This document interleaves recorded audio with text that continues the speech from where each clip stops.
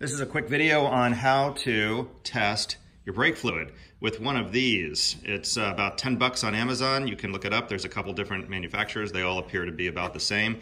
It has two little probes on the end of it that you dip down into the brake fluid, and then it gives you an instant reading of how much water is in the brake fluid. And that gives you an indication of the health and whether or not you need to have it changed.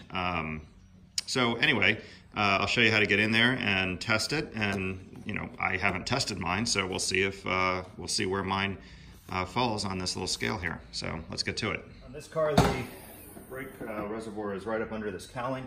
So we'll go ahead and just remove this. And brake fluid and paint do not mix, so you do want to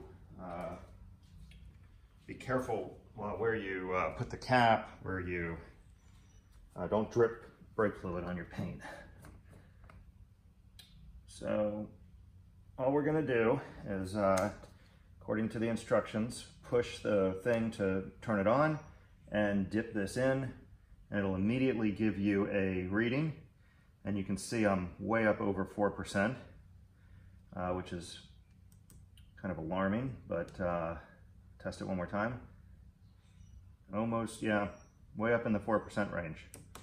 So, if you follow my channel here, you'll know, of course I didn't bring a paper towel over here.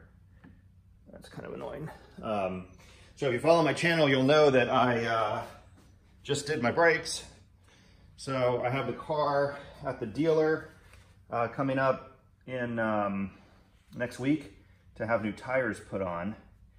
And I will go ahead and have them flush and replace the brake fluid while I'm there. So stay tuned. We'll get a video going of that. But for this purpose, this is how you test the brake fluid in just about any car. So for 10 bucks, you can either save yourself or know that you need to have your fluid changed. Thanks for watching. Please subscribe.